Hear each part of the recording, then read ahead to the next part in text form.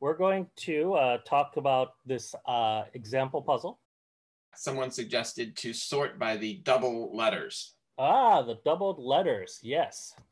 It seems like this is definitely our sort key, because we've got these letters D, E, F, G, H, I all the way through Z without any letters missing. Well, A, B, and C are clearly missing, but everything else seems to be there. So, but we haven't used these letters in parentheses yet. And another rule to remember when you're trying to solve these puzzles is that puzzle authors rarely add extra information to the puzzle that isn't useful to solving. So any information that is there and you haven't used is probably useful. So does anyone have any ideas what the letters in parentheses might be trying to tell us? Go ahead and make guesses in the chat. Todd? Yes, Maggie suggested a little while ago, A through G is 7 letters, so A could be the first letter, E would be the 5th letter. Ah, great job, Maggie. So, yes, so this is where I'm going to tell you that Maggie know this is the most common code that you're going to see in the mystery hunt is this code. A lot of puzzles will have codes, and some will have obscure ones, some will have obvious ones, but this code is mapping the alphabet to numbers, where A is 1, B is 2, C is 3, and so on, all the way until Z is 26. This code is so basic and so common that puzzle solvers don't have any agreement on what this code is called. Some folks call it alphanumeric code. Some folks call it A=1 code. I've also heard it called A1Z26 code. But regardless, we can go ahead and put that in a column of the spreadsheet. Here we go. And so the numbers range from 1 to 7, and our answer words are all of length 7. So this is where we go into step 3, index. So index means if you have a list of numbers, and for every item in the list, try counting letters into each item by its number. So for example, we have a 5 next to Freddy's, so we take the 5th letter of Freddy's, which is a D. We have a 4 next to Galilee, so we take the 4th letter of Galilee, which is an I. So this is going to result in something like this. So the last step of ISIS is solve. Sometimes this step is easy. If you just have an answer you can read. Now, it looks like we've got some messages here. Dionysus, that's very suspicious, as a fire. So it's somewhat readable, but it's not exactly a simple word or phrase here. And so this is probably not our solution, but it's too readable. That's not a coincidence. So do we have any ideas from the audience, Todd, about what message this might be, this is used for?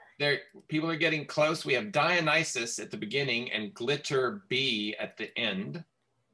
Dionysus at the beginning and glitter B at the end. Well, that's kind of interesting. All right. All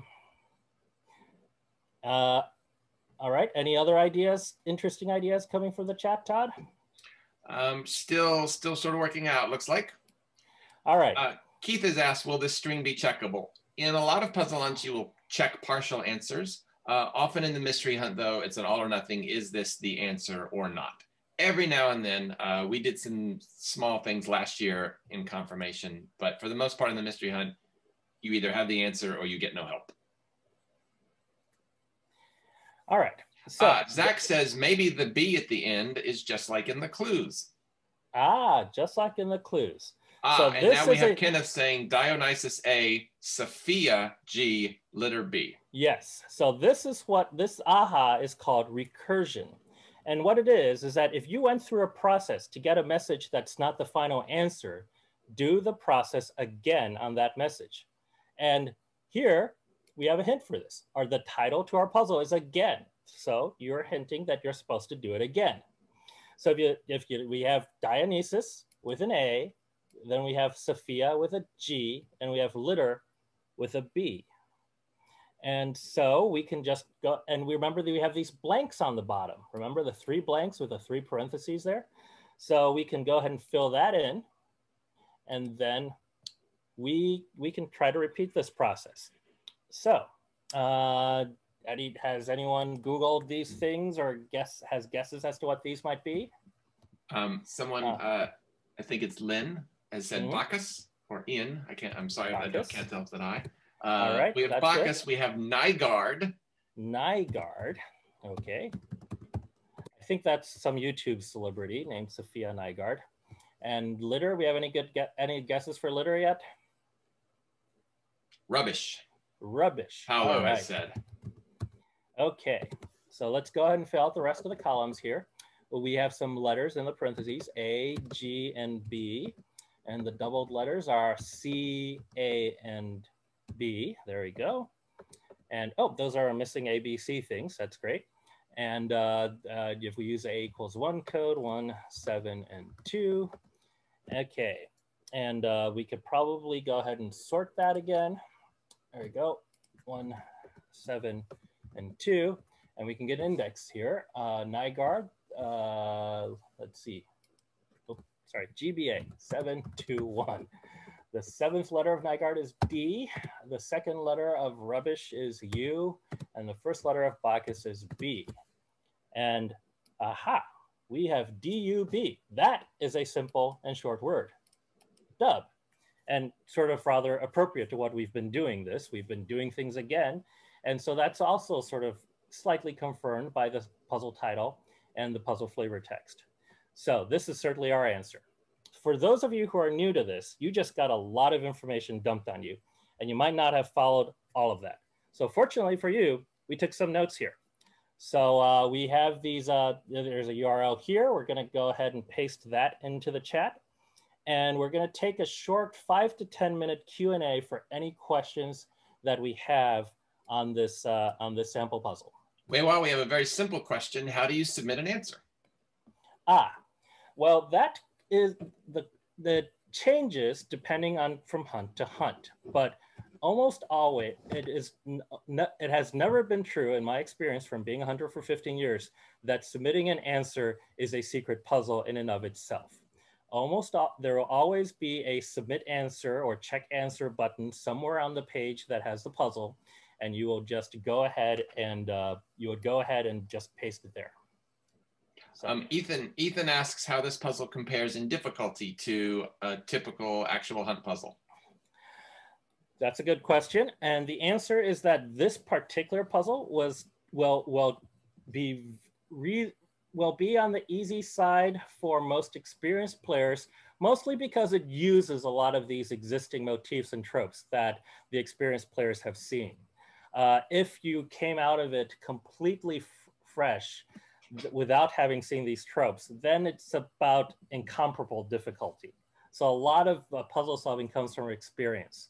So I would say that, if you knew these tropes, this puzzle is probably about a 2 or 3 on a scale of 10. It's probably in the, it's not the easiest puzzle you'll see because there's still a lot of steps to go through. The easier puzzles will have fewer steps and fewer ahas. This one actually packed about 3 or 4 different ahas in it. Zachary is wondering if one puzzle is unsolvable until you have looked at another puzzle and solved it first. Most puzzles will be written so that they can be solved on their own. The exception are meta puzzles, which Todd is going to talk about after this Q&A session. And sometimes there will be an artificial gating where you won't have access to certain puzzles until you see later. I will point out that it is fairly rare. Most puzzles are self-contained and all you need is the info on that puzzle itself. But every now and then there will be a wacky structure where you need data from other puzzles. Not necessarily the answers from one puzzle to a next that are sort of on the same wave, but you may need data from one to fill into the other. I've seen some wacky structures, but that's pretty uncommon. You can usually expect that the puzzle is solvable just on the link for that page itself. Well, solvable except for external Googling for information of course. And data, of course. It's very rare to have a puzzle that is completely solvable without looking anything up on the internet. And maybe final question, Adam wants to know about, let's see, are you generally working on one puzzle at a time? How linear is the solving experience? Because the event is often handles teams that are very large, the largest teams can be up to like 200 players or even more. It is very unfun if you're a 200-person team to be all working on the same puzzle, especially if it's a puzzle of this sort of difficulty. So usually the designers of a hunt will try to design things so that there's stuff for people to do. I would say that you expect to have maybe about 5 puzzles available at the beginning of the hunt and have that number sort of go up as you solve more puzzles. I would say that at the midpoint of the hunt, there'll probably be about 15 to 20 puzzles available to solve at any time. Of course, some of those puzzles will be puzzles from early in the hunt that you're just stuck on because nobody has figured out the right way to get into it or done the research to get the solution. One more good question. I've never heard this asked. Are there indicators of difficulty on puzzles? The mystery hunt usually does not give such indicators. There are other hunts like the Sums hunt or the Mums hunt, which does try to give such indicators. And I personally have always found those indicators sometimes to be very off base. And a lot of that is because how difficult these puzzles are sort of rarely about the actual grind work that goes into them, but about how likely someone is to come up with the, aha, I know what this puzzle really is about. And that can vary quite a bit between teams and between players.